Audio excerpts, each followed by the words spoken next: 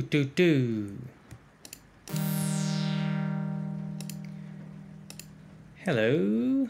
Been a while since I posted something on the internet, but this is a relatively momentous time in history in a variety of ways, and one of those ways is Rainbow. Or Rainbow from Cycling 74. So Rainbow was a surprise to me. It was a surprise. I had been pottering away in a little sort of niche academic field of dynamic music.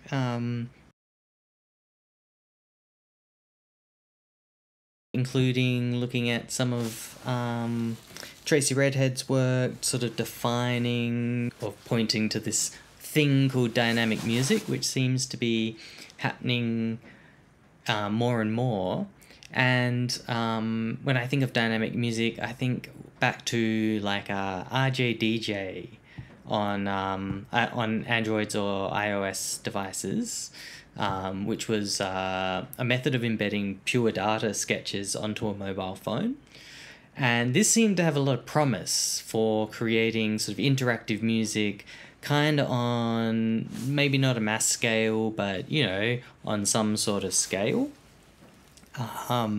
Like shareable thing where dynamic music could sort of become a genre that people could listen to and enjoy when they're like walking around. Maybe the music's changing to their footsteps or their heart rate or the direction, so the music's sort of alive. And that's quite an interesting area to compose in for a composer, because it has so many challenges that pop up. The compositions are so diverse because they have to be bespoke to the particular situation that you're working in. So RJDJ didn't really catch on. I'm sure people, or maybe it had like a really good sort of moment, but maybe it was a little bit early. And I feel like Rainbow may have stepped up to fill this gap quite unexpectedly of what RJDJ was sort of trying, that sort of field of popular dynamic music.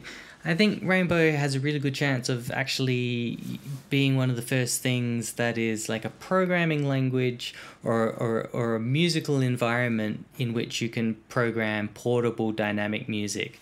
And that was something that I thought was possibly impossible. It seemed like such a hard problem because the compositions need to be bespoke, and there still are some challenges. Even though Rainbow, it seems like this is a pretty great tool to have a crack at a dynamic music standard like this. There's still challenges of technical expertise, right? So my thinking, it's still got to patch things together, but there is another side to Rainbow which sort of eases that technical hurdle a little bit, in that Rainbow is much simpler than Max. Rainbow is a little bit like Gen in that it's a constrained sort of subset of objects, and because there's fewer objects than there are in the fully blown Max, it's easier to learn and easier to get good at. So in that way, it's a little bit like pure data. One of the things I really like about pure data is it's small. The language is small. So if you're working on a pure data patch, you can get in a really good flow because you know all of the objects, because there aren't that many objects. Whereas programming in Max, it's a much bigger environment, and so often you are like searching through the documentation to look for an object or copying help patches and things like this, because you can't possibly know the whole thing. You can probably know the whole Rainbow, and you can know all of the objects, and you're working with signals, which is this sort of quirky way, but also sort of limited in a way that offers lots of creative scope. So that's sort of ideal, having a type like that is so creatively flexible. So, I suppose these are my thoughts about Rainbow at the moment.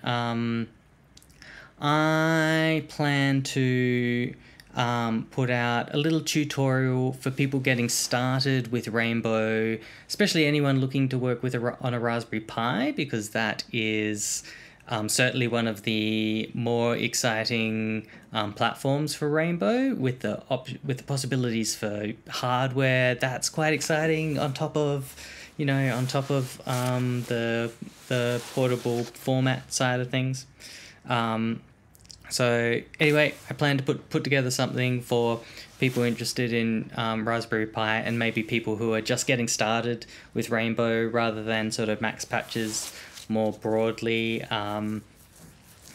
Yeah, that's my thoughts as of the 19th of November. I hope everyone is off to a good start of their end of 2023. Goodbye.